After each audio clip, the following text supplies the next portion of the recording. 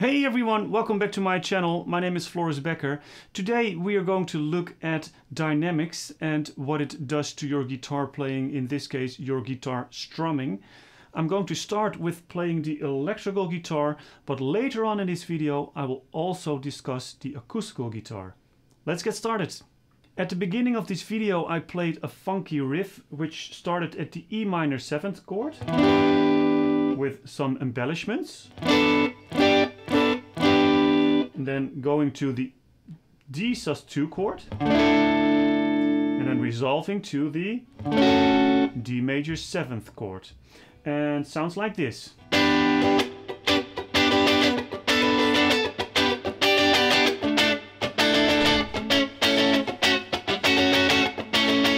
When you look at strumming and you look at dynamics, dynamics is playing loud versus playing softly.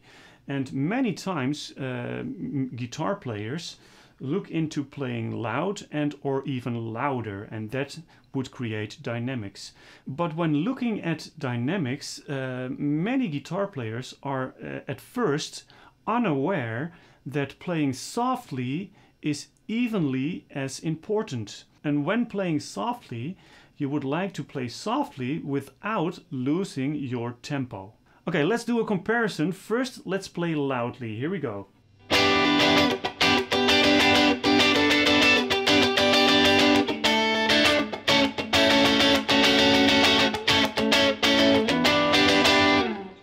Now only softly.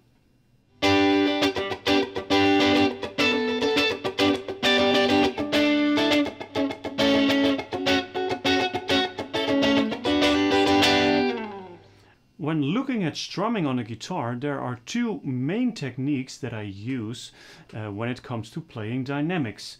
And before we are going to look into those two techniques, first we have to look into which type of motions that we can make with our strumming hand. So place your right hand flat on your guitar and then make this motion.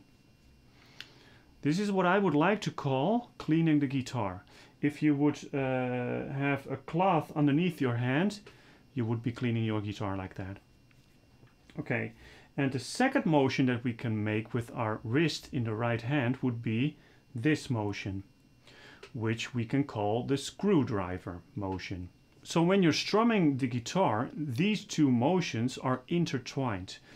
Okay, so now let's look at the two main techniques that I used. The first is your grip. Don't squeeze your pick. So you might think that when you loosen the tension on your grip, holding your pick, you might lose your pick. But that's not the case. I'm using a plectrum with a grip, which helps because when you're in the spotlights on a stage, your fingers would get sweaty, and then without a sort of like a gravel on your pick might just slip away.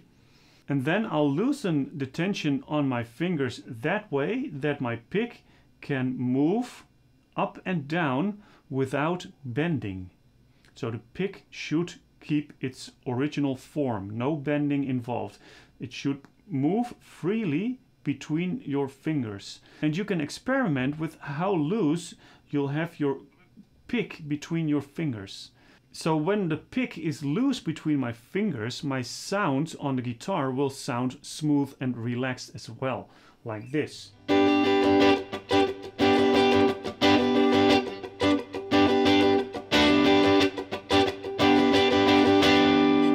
Compared to when I would squeeze my fingers, it would sound like this.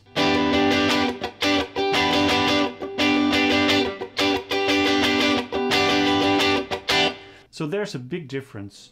So the second technique that I use is a slap technique, and it's a whip-like motion as if you would give someone a pat on the head, like this. So, give it a whip.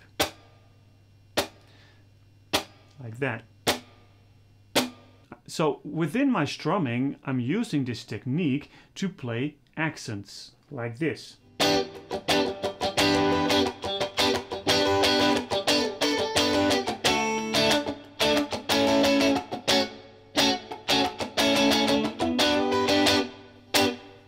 like that. And there's actually a third technique, because this slap technique that I'm playing in a downstroke can also be played in an upstroke like this. So playing without accents would sound like this.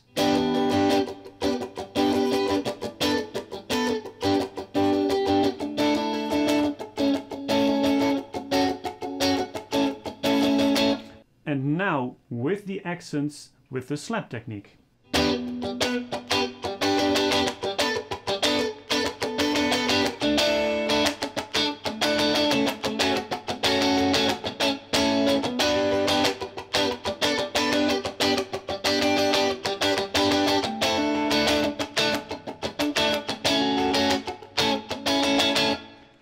Big difference. Okay, so now grab your acoustical guitar and let's look at the strumming and this technique on the acoustical guitar.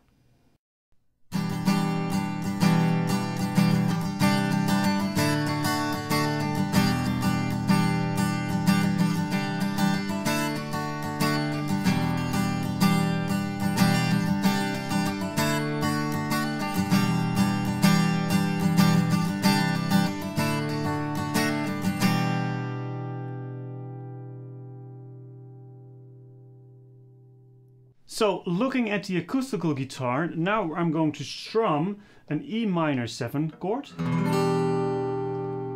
Then I'll strum the C added 9 chord to a D major chord with a sus4 back to a D chord.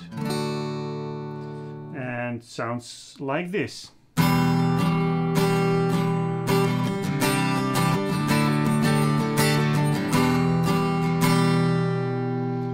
So if you have skipped the first part of this video, I'm going to explain the technique that I use in full in this part of the video as well. So if you have watched the first part, you'll maybe hear it twice, but it doesn't hurt to hear something twice, because this is a really important lesson to learn. So when you look at strumming, the dynamics are a really important part of that.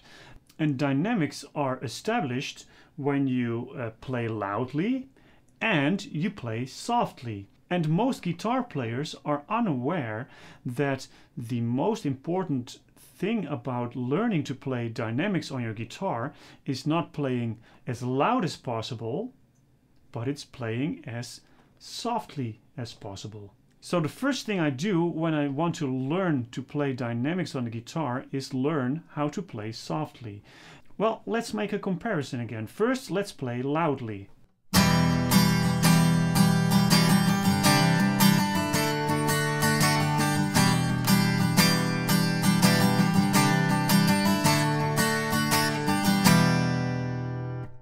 Which sounds a bit harsh. Now let's play softly.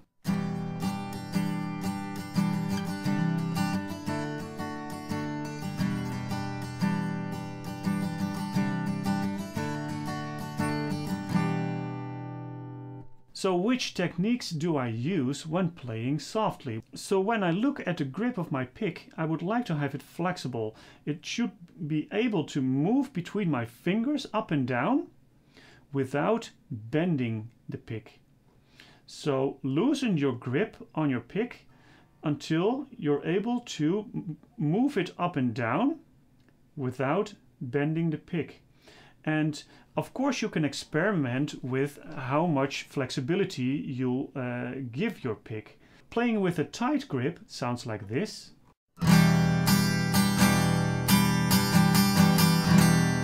And playing with a loose grip sounds like this.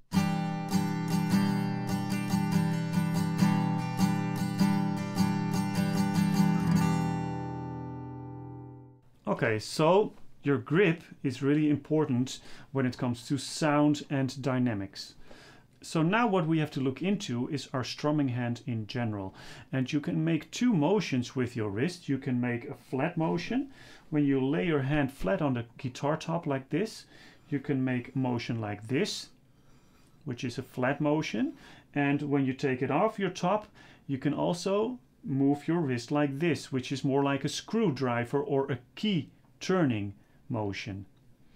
So while playing the guitar, I'm using both these motions and they're intertwined. The next technique that I use is a slap technique that is played with my right hand, which comes from the screwdriver motion. I'm turning my hand like this, and then I slap my pick through the strings, but I'm visualizing a wall just behind my first string that I run into. So that's my stopping point. So a whip-like motion. Slap. And there's a third technique that you can use, which is also a slap technique, but then in the upstroke.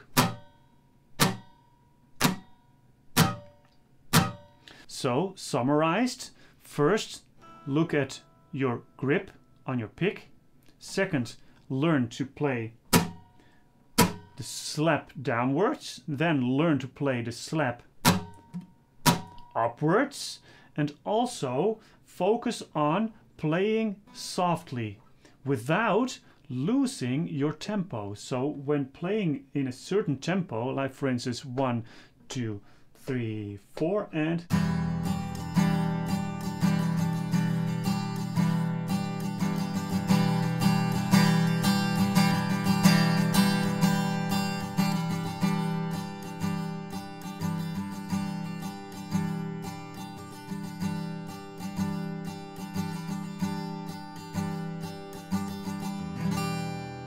Try to play softly without losing your tempo, and then you can play with the dynamics. Play loudly versus playing softly, and using the slap technique to play accents within your strumming part. Everything together, 3 and 4 and...